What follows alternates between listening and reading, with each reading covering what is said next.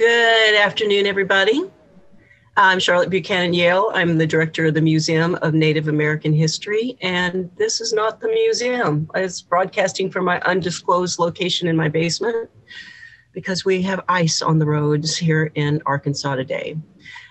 Today is our presentation on animal medicine ways and experiences. It is absolutely my honor to sit in on this discussion today, and actually it turns out I'm going to be a part of it because I'm just here to do that. I'm here to do whatever Mark tells me to do. I want to tell you a little bit about the museum before we get going. We do, it's very important that we tell the story of the first people from all of the Americas in our collection of artifacts, but it's also important that we highlight the diversity of Indigenous people that are making history today and doing good work, and educate future generations. So our focus in coming up in 2021 will be about educational outreach, and I hope you'll follow us and be time travelers and go to our website and learn more about what we do. But today I'm going to introduce to you our magical friend, Mark Ford, who did a presentation of animal medicine ways during our Native American cultural celebration. And my friend, we have extraordinary conversations, and I'm glad I can share this series with you, with Mark, because we have 3 separate presentations through the next couple of months also. With that, I would like to introduce Mark Ford, who works for an incredible nonprofit partnership with Native Americans that does great work. And I'm going to turn it over to him to tell you a little bit about today and what they do. Thank you, Charlotte. Thank you, Mark. Good morning, good afternoon, depending on what time zone you're in. Dogota, she, Mark Ford, Gonse, introducing myself in Apache language, and like to welcome you all to this session.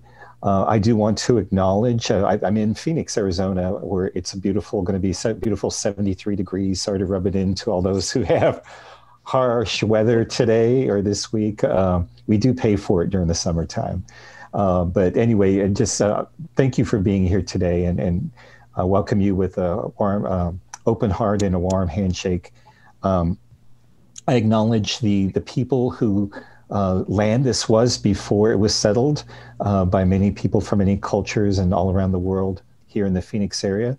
The Hohokam people were the first people to really live in this land of the Phoenix Desert, Valley of the Sun, followed by the Tohono O'odham and the Pima.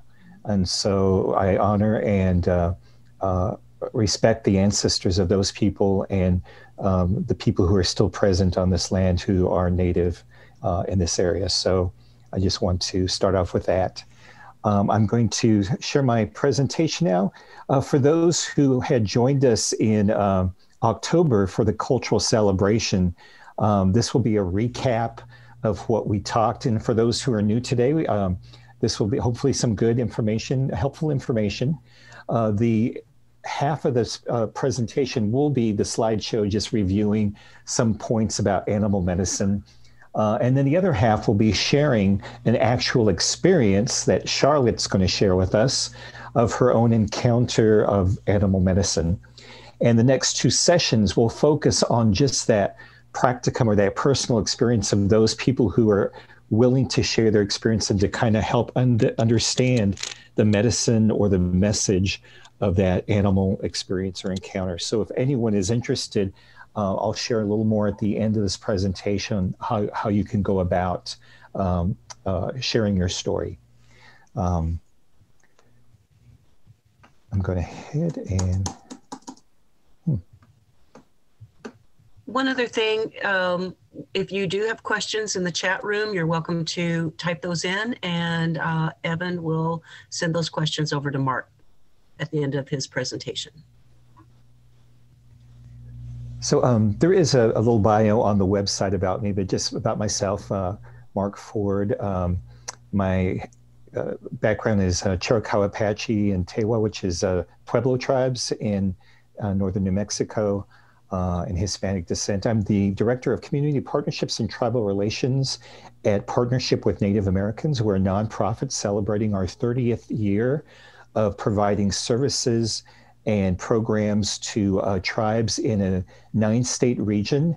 Those programs include anything from providing emergency COVID relief right now to a lot of the tribes that are still on lockdown, as well as programs like scholarships. We also provide food and water, food and nutrition education, leadership development, disaster preparedness, disaster relief programs, and a number of other programs that also we provide year-round services. We serve about 250,000 Native Americans annually, both in the Northern Plain states and in the Southwest. Anyway, I'm just honored to be with you all today, and we'll go ahead and get started. So animal medicine, what does that mean? I think before we even talk about animal medicine, it's good to understand what does medicine mean, at least to Native Americans and indigenous communities. Medicine is not something you just get at the pharmacy or the drugstore. It's something much more holistic. It's about spiritual health. It's about mental health. It's about relationship health. It's about being connected to the Creator, to other human beings, and to other creatures and creation within the realm of where we live. So medicine is about holistic health, looking at mind, body, spirit, heart, and making sure that we are doing well and are on a sacred path or a healthy path. For indigenous people, all creatures are viewed as sacred, but there's certain animals that often appear in stories and legends, whether it's about the creation story of this world, about how fire was brought to the world, how things have developed throughout history. Most Native American tribes use animals within those stories because animals were such an important part of interacting with human beings. So in many Native American tribes, animals were equal creation with us on this land and this planet, on this world. Where those who grew up maybe more with a Judeo-Christian belief is that humans were to be over animals, to have dominion over animals and subdue them, where in Native American understanding, we are co-equals. We're no better than the animals. We're all living in the same, and we learn from each other. We work with each other. We respect each other. Animals communicate with human beings. They deliver messages. They provide us physical, mental, and spiritual healing and medicine. And I'll share a little bit more about how that can happen later on in the presentation. Animal medicine is a way of life. It's a belief system that connects us with the creation and with the Creator. And animals are our relatives. There's a Lakota word saying metakawasing, which means all our relatives. And usually it's said at the beginning or end of prayers. So the understanding that we are connected with each other, and not just as human beings, but as all beings. What it's not, so this is important to understand too, it's not the worship of animals. Native people don't worship animals, even though in some cultures, indigenous cultures, and that includes Germanic, Celtic, and others, that the belief there was animals that were gods. But it's not the worship in at least the Native American, North American, Native American understanding. And it's not anthropomorphism, that understanding that animals think and talk and speak like human beings. They have their own language. They have their own patterns of growth and living. So it's not projecting our human qualities on animals. It's about accepting their qualities, but still interacting and communicating and relating with them. It's not totemism, meaning that I'm going to choose my animal spirit guide. There's a lot of that goes on in Facebook. In fact, there was one of those game apps where you can pick your animal spirit guide and which one fits you the best. So it's not that kind of thing. It's more of just understanding that we are connected and understanding and deepening the relationship we have with our brother and sister animals.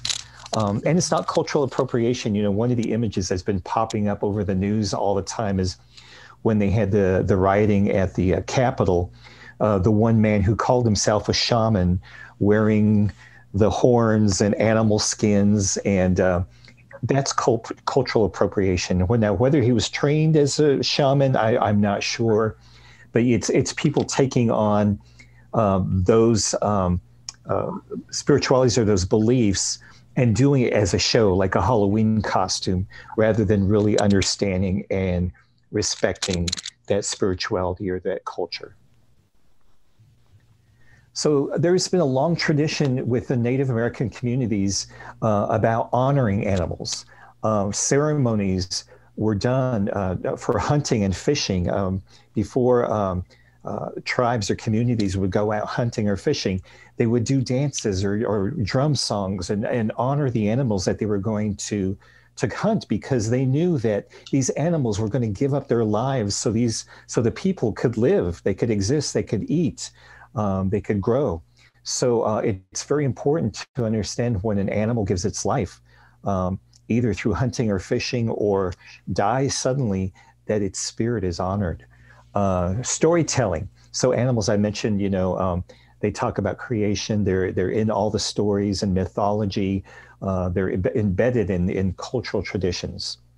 There are ceremonies that honor sacred animals. Here in the Southwest, a number of the pueblos in New Mexico and other tribes have like the eagle dance. They have the deer dance. There's different dances and ceremonies that honor the spirits of the animals that are sacred to each of those tribes or those communities. Animal artifacts are used for clothing. Regalia are the clothing that are used for ceremonies, for powwows. So the shirt I'm wearing right now is a ribbon shirt. There's no animal that I know of any type of artifacts on here, but this is a traditional shirt used at ceremonies or powwows or native events.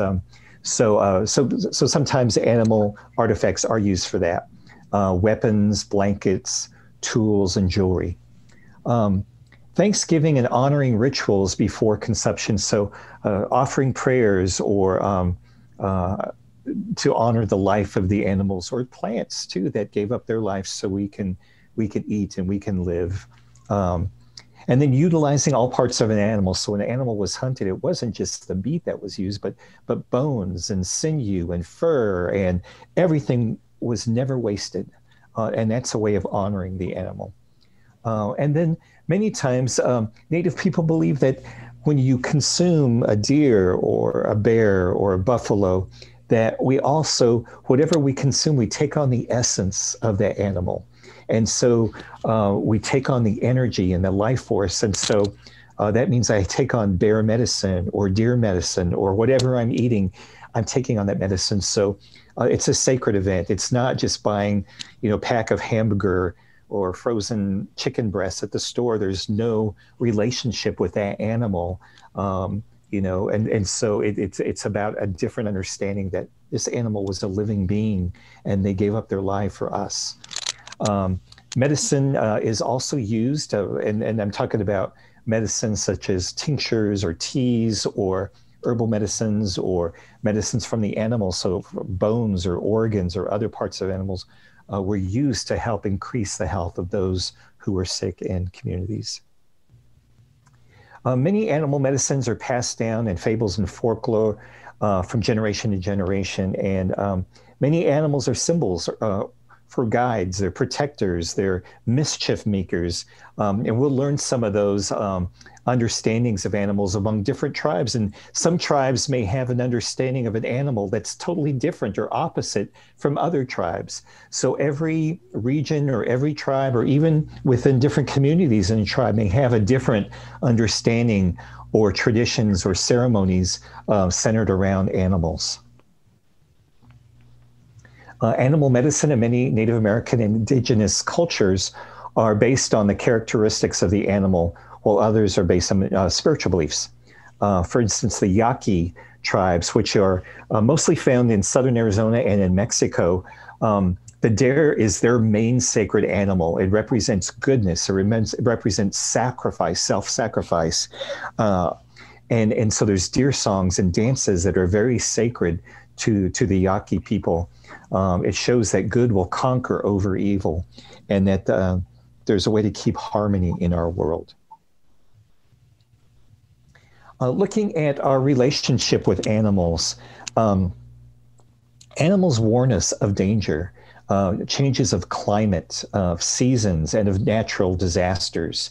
I remember growing up, taking a walk with my grandfather, and we were walking along and saw this ant pile. If you look at that middle picture there on the screen, it's an ant pile where the mound is really high up. And my grandfather would say, "Oh, it's going to be raining soon," because the ants are telling us that. So ants give messages about about the weather patterns or things that are going to happen. Another thing I remember is seeing a deer with or a doe with two fawns. And again, my grandfather said, I mean, it's going to be a very harsh winter, because when the doe start having twin fawns, it means that most likely one is not going to survive, because it'll be a very harsh winter. So it's to kind of keep the life cycle going, so one will survive. There's other things too. I remember when I was in California back in the early 70s, and I was maybe like 11 years old. And I was there for the earthquake that hit Los Angeles. I want to say it was 1970, 72. And I remember our dogs hiding under the beds, whimpering before the earthquake happened. I was looking outside because we were getting ready for school, and the birds were circling, making this huge circle, and just like a big circle going around and around. All of a sudden, the earthquake hit. So paying attention to animals can tell us a lot about what's going on. Animals are teachers. They teach us how to hunt, how to work together, how to forage, how to prepare and store food. You look at that top picture in the slideshow, it's a little beagle, I think, digging a bone. There's a reason that dogs dig bones and other animals dig bones. And what they're doing is letting it ferment. And so that way the probiotics build, that good bacteria builds in that bone. And so when they eat it, they're actually eating a healthy meal, because it's providing good bacteria in their digestive system and providing them health. So that's where we learned how to ferment things. So we watch the animals, and so our ancestors in all cultures too, in whether Germanic, Celtic, Asian, whatever it was, African cultures, they learned from the animals. What was poisonous or not poisonous? What are proper things to eat? What are healthy things to eat? So we learn from the animals how to live and how to socialize. Look at those animals who take care of their youth or their young. Those who are we learn from them. So there are companions. I mean, many times, and we hear this when our pets die, it's not just a pet, they're a member of the family, whether it's a dog, a cat, a bird, whatever it is, that we have a connection with them, and they bring us a life and love and service, our horses and other animals who are working for us. They teach us how to be dedicated and committed. Animals assist us with prayer and ceremony and spirituality. So, honoring their spirit and the way they respect the earth, the way they respect each other, the way that they try to live their lives teaches us how we should also live our lives. Animals teach us what are poisonous and what are good plants for us. They can teach us how to be better relatives and human beings. So they don't judge. Understanding animal medicine. So animal medicine comes to us when we need it the most. We just have to pay attention and look for it. So if we're going through some issues, I think it's okay to ask the Creator, please give me a sign what I should do. And sometimes that sign may come in an animal form, in an animal encounter. And we will share some of those experiences in the next couple months.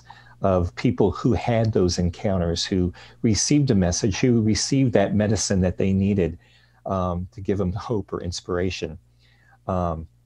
Animals choose us to communicate and interact with, and it's up to us to accept that relationship. So it's not us looking for our spirit guides, or it's about accepting the invitation that they give to us to interact with them and to accept that medicine or that message or both. Animals communicate to us vocally, behaviorally. They'll chirp at us or yell at us, they'll bark at us, so whatever it is. And sometimes their behavior, if it's different than what we have learned about what that behavior is, they're trying to get a message to us. So it's important for us to really pay attention. Animals can speak to us in our dreams. Many of us do dream of animals. Whether it's a pet that we had, maybe it's an animal that we've never encountered before, maybe it's an animal that we've always had an affection or an affiliation towards. And it's not just night dreams, but sometimes daydreams, animals will come to us. So if we meditate or something, maybe an animal will come to our head. So they do speak to us not only in the outside world, but in our dream world. Animals who speak with us may be ones that we are attracted to, ones that we are repulsed by, or ones that maybe we never even thought about, and all of a sudden they show up. So we're going to talk about these three different types of experiences with animal medicine towards the end of this slideshow. So there are ones that we're attracted to, the ones that we're repulsed by, or ones that just kind of pop into our lives.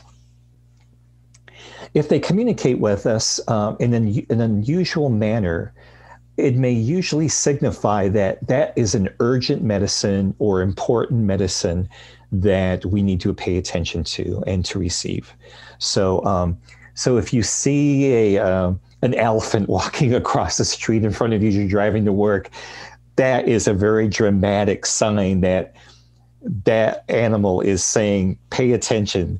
Now, maybe escape from the circus or the zoo or whatever, but I'm sure there's some logical, logistic explanation for that. But the fact that we see something unusual, or it's telling us, pay attention closely. It's really shouting at us. So we're going to now talk about those three categories of animal medicine. It's interesting because Native people really don't think in these categories or give sessions like this. It's something that you grow up with. It's something that you learn from your families, your elders, the medicine people who pass on the cultures and traditions. So we're doing this so people who are from non-Indigenous cultures can have a better understanding of animal medicine. So one type of animal medicine is those animals that we have an attraction or affinity towards. Maybe it's something that we always, like when you go to the zoo, what's the first animal you want to go see? Or if I had a friend, the panda bear is her favorite animal. She has pandas all over her house, little ceramic figurines, her towels and sheets and blankets. She has pictures of pandas everywhere.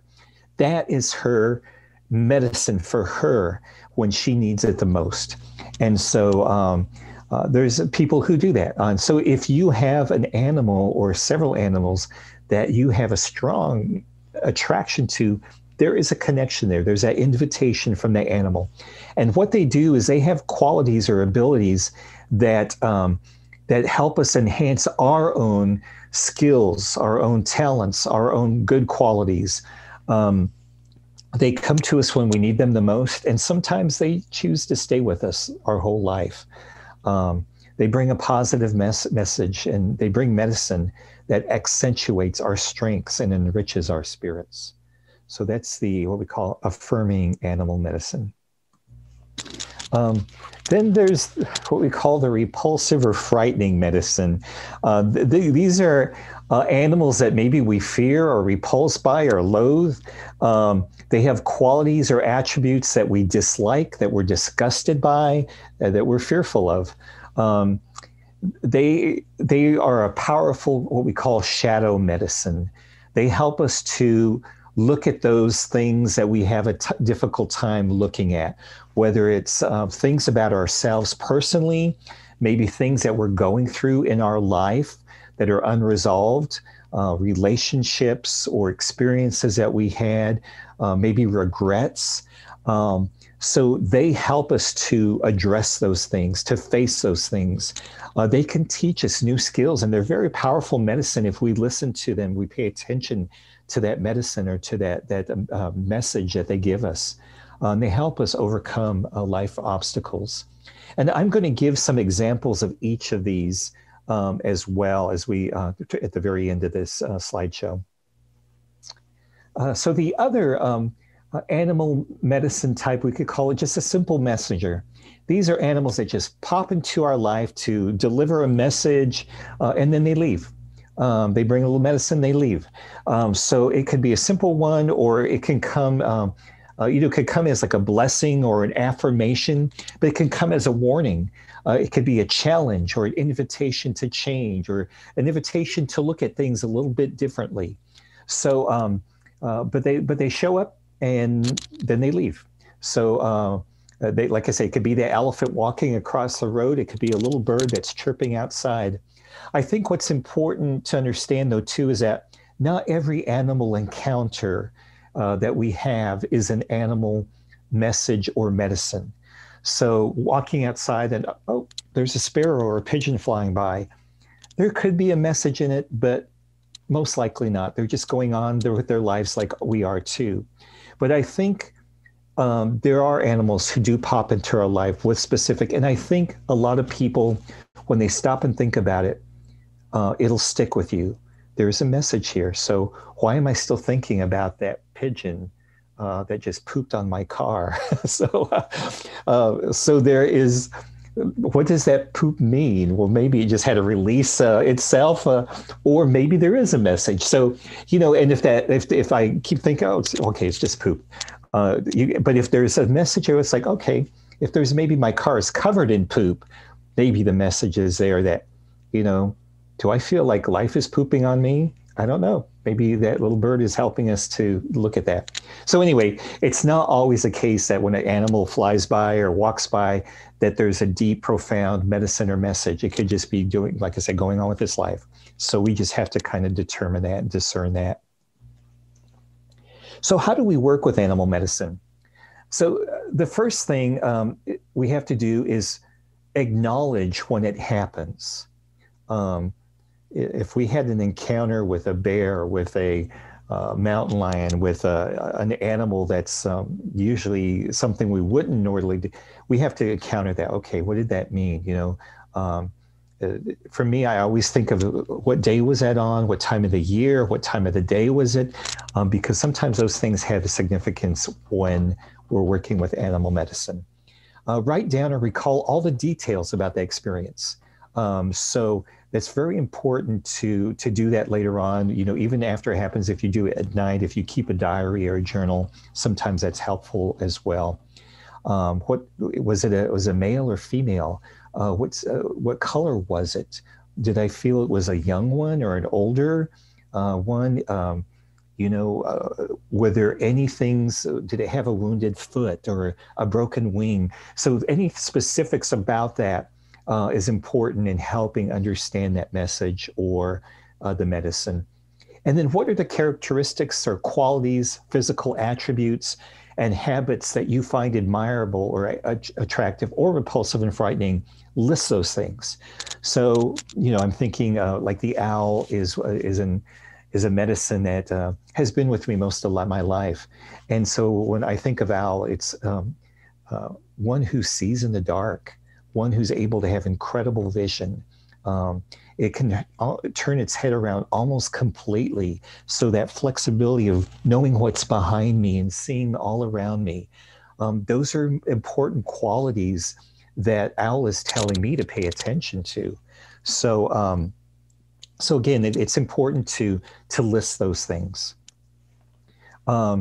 what is the significance of that animal in the culture I grew up in, and then other cultures or faith systems as well, to look at that. So a lot of times, growing up as a Catholic Christian, the snake is evil. It represents the devil in the Bible. And but in other cultures, it represents resurrection, or it could represent rebirth or vibrations, because snakes are on the ground. They feel the vibrations of the earth. They can feel the heartbeat of Mother Earth. And so they are more sensitive. They're more attuned to the heartbeat and of all of life, but also of nature. So look at what your own tradition and culture, what you learned about the animal growing up, but then also what do other cultures and faith traditions say about that animal? Is there something I can learn from that? Reflect on what's going on in your life. Are you struggling with something? Have you had an experience recently, transition, had an accomplishment? So sometimes they come to us to help us identify those issues or those blessings or those good things that have happened, and to give us the message or give us that medicine we need to celebrate or to help us face those issues. Meditate on the significance of the animal encounter and what's going on in your life. See if there's other like-minded people or that you could share that experience with, and to give you some feedback. And that's what we're going to be doing today and in the next 2 sessions. So I'm just going to go through a couple of these for the sake of time. I think we'll. So this would be an example of looking at one animal and what cultures, especially Native cultures, but then what other cultures say about the animal. So in Native American cultures, especially in the Southwest, the bear represents healing. This is what we call a Zuni heartline bear. So the Zuni tribe has taken the bear, and they have this line that goes from its mouth into its body, meaning that's how medicine is taken in. And it teaches us to do the same, whether it's actual medicine that we consume physically or spiritual medicine. And so it's a famous drawing that you'll see many times here in the Southwest, and other tribes here in the Southwest have also adopted this. So it represents healing. Bear taught human beings about medicine and medicine ways. It's a restoration of harmony and balance. The heartline bear begins where breath gives life and points to the spirit, where faith and inner strength is going through the body. So it's feminine energy. It could represent nurturing and maternal power. It represents, it's one of the most powerful animals in most Native cultures, but in the Southwest especially, it's a guardian of the West, and it has the power to heal and transform passions into true wisdom. And then here's a few pointers about what other cultures. So for the Vikings, it's strength and courage. For many other cultures, fearlessness. For the Greek Roman cultures, it was about fertility and feminine power. The Eskimo Inuit tribes, it's about resurrection and rebirth. So that's just an example of how we can look at an animal that has come into our lives to bring medicine or a message, and to start strategizing, okay, what does it mean, both in the culture and traditions I grew up, but also in others?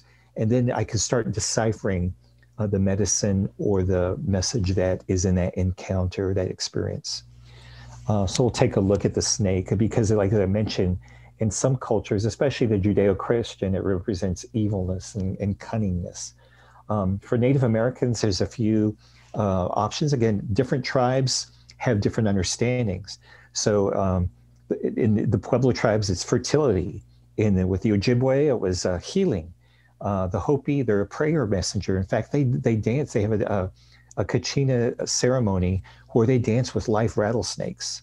In the Lakota and Blackfoot traditions, they're a monster that swallows human beings.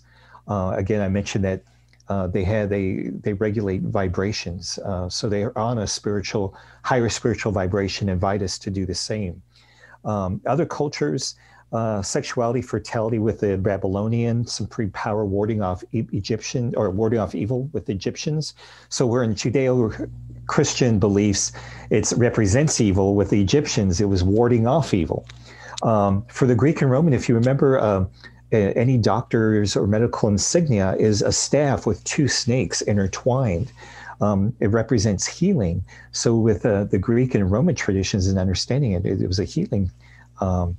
And then other cultures, rebirth and resurrection, and then their guardians in Cambodia and Asia. So I am going to stop here. Were there any questions that came up at all? No questions. No questions. Sorry, just checking here. Just people commenting how, some of their experiences. Natalie Stevens, that she never thought of animals as teachers. Doreen Breedlove comments that she appreciates hearing that animals are co-equals. Linda Debbie says that she's repulsed by lizards, the ones that come into her house. Also, she loves wolves. Awesome. Linda actually asks, what is the significance of lizards? I think that would depend on the type of lizard and the experience of lizards. So there's so many different types. Those that are amphibious, those who are desert lizards, those who are mountain lizards. So I think it depends. There's tropical lizards. So it would have to look at the significance of that specific lizard that was encountered. And some of them are able to change colors. Some, when you cut off the tail, that tail will grow back. So there's a lot of different significance about lizards in general. Their abilities, their physical abilities, the way they're able to eat with their tongue. Some lizards have eyes that can look in different directions. So I again, would have to look at that specific species or grouping of lizards and encounter that. So anyway, that's something, if you're interested in doing that, I'll tell you at the very end how you can share your experience, and we can do that in one of the next two upcoming sessions, because we'll have time to do good 3 or 4 sharings of experiences in the next 2 sessions. And speaking of that, we're now going to go into our experience of Charlotte is going to share with us her experience that she had. So hello, Charlotte. I have a disclaimer. I'm his backup person today. Yeah, we had somebody lined up, and there was something going on. They weren't able to participate in a discussion forum, so they'll be on with us next time around. So I'm honored to share this because it's another bit of living our lives. And just a little sidebar, also one reason why we brought in the series with Mark is that we are sharing a joint exhibit with Crystal Bridges right now called Companion Species, We Are All Related. And this talk could not be even more important, that we all realize that everything's alive around us, to live a more present life, and for all of you, whatever your profession is, we also look at the idea of whatever you do, that, what is the return on investment on our environment and all of our relations. So we'll talk about that in a little bit. So, so Charlotte, would you like to share with us your experience of, first of all, the animal medicine that you encountered, and maybe the time or date or a time of the year? Any of those things would be very helpful. I would. I think it was the second year I was working at the Museum of Native American History, and it was autumn, which is one of my favorite months. And we have a teepee that, when you come to Bentonville, we're the first teepee on the left when you on Central. So I have to walk through the gravel to put up the open sign in the morning. And I actually talked to my BFF in Virginia in the morning, and talking about life and family and all that. And she was having some difficult times, and I was in transition. And when I walked past the teepee, a red fox ran out in front of me and my phone with Carrie. And I thought, wow, that was significant, but I went about my day and thought about what did that mean? Because you don't usually see a red fox in the morning running out of a teepee. And so I let it go. And about a week or so later, I live in a valley, and I'm driving to work at the same time. It's about 8-ish in the morning, and a gray fox stops in front of the road and just stops and looks at me, just stays there. And I thought, two foxes. Well, I guess I better pay attention to this. And I did a little research on it, and it seemed like what they were telling me was just right on the money. It's like that I needed to be more invisible. I needed to be the fox that was, unseen, and I could just observe what was going on. Sometimes we all need to be quiet and listen and take care of your family. And that's what I took out of it. And it was right on the money, because both of us, Carrie and I, both probably needed to a little more listening, a little more quiet, and a lot more observation. Great. Great. It's interesting you had a red fox and a gray fox. So two different types of fox, even though in the same fox family. Let me ask you, Charlotte, in that experience, did you sense in encountering these fox what gender they were, or even like the energy that they were giving to you in that encounter? Were they male or female? Did you pick that up? Were they young? Were they older fox or more mature fox? Did you pick up anything on that? I did not. I mean, if I would be making that completely up at this point. Mm-hmm. If one was male, if the red fox was female and the gray fox was male, I don't know. Yeah. And that's something that's not real important, but sometimes people pick up either they recognize it's a male or female. And it's easier to distinguish, like with birds, because male birds are usually more colorful or, bigger or something like that. Same with bucks or bison or, there's certain male, but there's other animals it's hard to tell. But sometimes people pick up, I think that was a female fox or a male fox, because maybe it's contributing to the message or the medicine that they need to receive. But not everybody does that, and that's okay. And did you sense like the age of them? Or did they look like pups or young or mature, or was it? No, they weren't young pups at all. Okay. I mean, I couldn't guess, but they weren't elders either. Right. So just kind of mature fox. So, okay. Just those little kind of things sometimes help. And they looked like healthy, normal foxes, fox that you would see in pictures or in movies, or how you would think you would see fox. But I really felt that they were there as counsel. I mean, it was probably one of the best. I always say you don't need a shrink if you got good friends or great, paying attention to the magic of the world. And I really felt that was the best counsel I could have gotten at that point. Great. And then let me ask you, with the gray fox, how long was that encounter where you just kind of looked at each other? Do you remember how? It was probably about maybe just a minute, but it seemed like it was just this moment in time that was, eternal, that I'll never forget. Yeah. And that's that's a common experience when a person encounters an animal and you're just looking at each other. Because I've heard this from other people too. It may have been just a few seconds or not even a minute, but it felt like like it was a long time, because I can see him today, and it's just a 2-lane road, that I live on. So I wasn't a road hazard or anything. I was out there. Right. So you shared with us a little bit about the message that you think that it was giving to you.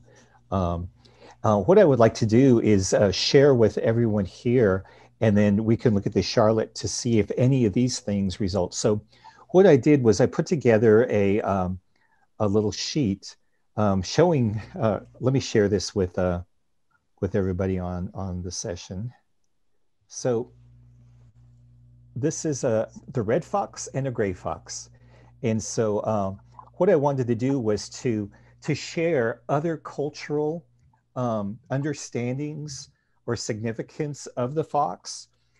So with Native American, at least here in the North America, the Southwest, a lot of the tribes see the fox as representing keenness or slyness and benevolence. So a goodness, it's like good luck when you see one. Northern Plains, there's a lot of wisdom and intelligence in the fox. With the Blackfoot and Apache tribes, there are stories and understanding that a fox was able to be able to go into the heavens or into other worlds and be able to walk and communicate in those other realms. And so they brought fire. They actually stole fire from the heavens or from the sun and brought it to human beings so human beings could use it to cook and to keep warm and to have light at night. So the fox was a helper, and for the a number of tribes also have fox clans. Many tribes have clans, not all tribes, but a lot of tribes have clans, and so a number of them honor the fox with a clan name. The northern woodlands tribes believe that fox was a noble and wise animal, symbolizing the gift of anticipation, observation, and stealth. You mentioned it was like listening, watching, that mess was part of the message for you. So looking at other, the meaning of fox in other cultures. So looking at in the East, in the Orient, the Japanese revolve a mythical status around the creature that it oscillates between symbols of good fortune, possessor of a tremendous intelligence, but also cunning. The Far Eastern symbolism for fox refers to them as the communicator, bringing the messages of the ancestors and of ghosts. So sometimes understanding that they're bringing the messages from those who've gone before us. There's a few Eastern that see it in the negative life. It's a shapeshifter, kind of like here in the Southwest. A lot of the tribe, or I should say the Navajo tribe, sees the coyote as a shapeshifter. It turns into feminine figure, and it entices and seduces weak-willed men. So it can change into a plant or other creature too. So it's just a different understanding.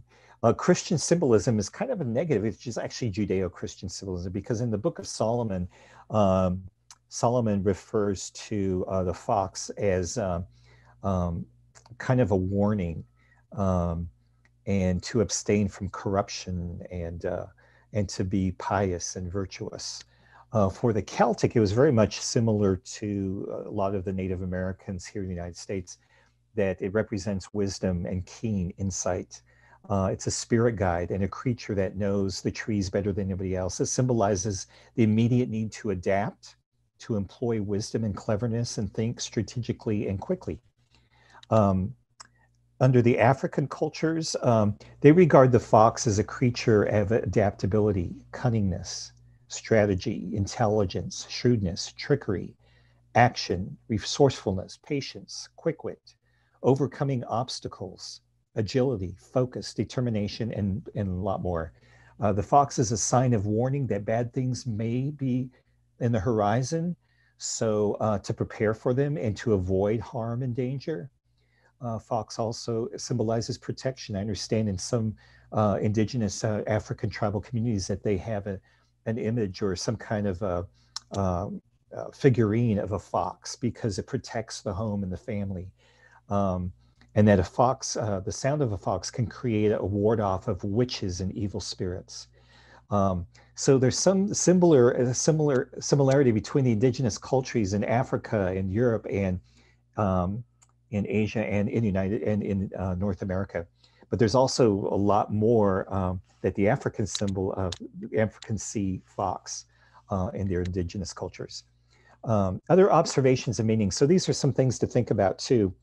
The fox is a creature that you usually only see during the dusk and dawn. You saw it in the morning when it was bright outside. So seeing a fox during daylight could have some significance, meaning that that message is much more clear and in the light. So they are sometimes seen as an animal that lives both in the light and dark, in the in-between worlds of lightness and darkness. The other thing that's parallel with that is that it's a creature that is both dog and cat-like. It has qualities of both. So is it more related to dogs? Is it more related to cats? It's one of those creatures that's both, a little of both. So again, it lives in between the world of dogness and catness. So there's something about it that has like two spirits or two, it's two energies. So the light and darkness and cat and darkness and I mean cat and dogness. And so there's something about that. Other things we think about as a fox, at least growing up in the Western American culture, we hear the saying clever as a fox. Um, I'm not sure what that means, but there is showing that the fox is someone who's smart and cunning and sly and keen. Many of the other cultures we've heard about mention that. And that they're playful. You see them hopping around, playing, chasing after rabbits, whatever it is. The other thing about it is when a fox hunts, it finds it when it sees its prey, it looks like an arrow. Its little body, its nose points and its tail points. So it's like an arrow ready to be shot to go after what it's hunting. So it's very focused on whatever it's going to do. Um, the fox encourages us to think outside of the box, to use our intelligence differently and in more creative ways. Um, it brings to us a message to try to approach our circumstances differently than we normally would, to beware of our habits and to try something of a different angle or see things in a different angle. It also reminds us that we must utilize our resources, both seen and unseen, to accomplish our goals. So I was wondering, Charlotte, did any of these things pop out to you that resonate with your experience or encounter with the fox? Well, it's very interesting, the dog catness, because I kind of am both of those, you know, those relations. I'm very auditory, again, someone's voice makes me wag my tail or I want to bite you. And I'm a cat. Simple as that. But a lot of that I think is, interesting, just that creative solution to problems coming up, but also, ever faithful to the magic of the moment that I just think, every day is a brand new day, and to be present, and nature is so magical out there. And I just felt it was just grace that those separate days, to pay attention, Mm-hmm. as Mm-hmm. a method. It's like your dreams. Dreams are, if you start learning to write those down and pay attention, if I dream about a fox and you dream about a fox, that symbolism is completely different between us. Right. What that means, so only I can interpret that. And Charlotte, thank you so much for sharing your experiences. I hope other people will too, because this is such an amazing thing to add to our lives.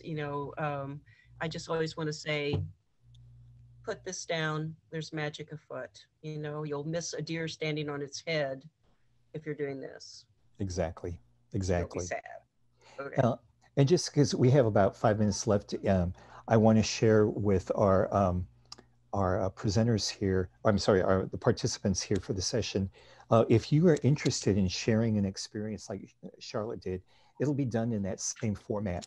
What we do ask you, there is a form on the website for the museum that asks some of those questions that I asked Charlotte. It's to give some information about the animal experience or encounter you had. Some of the details of what you experienced, where it was located, the time or the season, or anything you could share, and then your interpretation of that. And then what we'd like to do is to share that, have it, even though it's written down, I would like to do a conversation with that person to kind of dig out some more details, because when we share an experience that happened, no longer how long ago it was, we relive it. And that medicine comes back, that message comes back. And whether it is in one of the experiences we had with that was affirming, that was a gifted blessing animal encounter, which I think that was for you, Charlotte, or if it was something that made us fearful, or something that we were frightened about, or that we were repulsed by. It could be one of those experiences, well, with an animal, or just an animal that just came in and left a message and left, kind of like what Fox did with you, Charlotte. So we would love to have people share those experiences. We would just ask you to fill out that form. So I have the information. I'll contact you. We could set up an appointment to talk about it before we get online. And then we can do a conversation just like Charlotte and I had.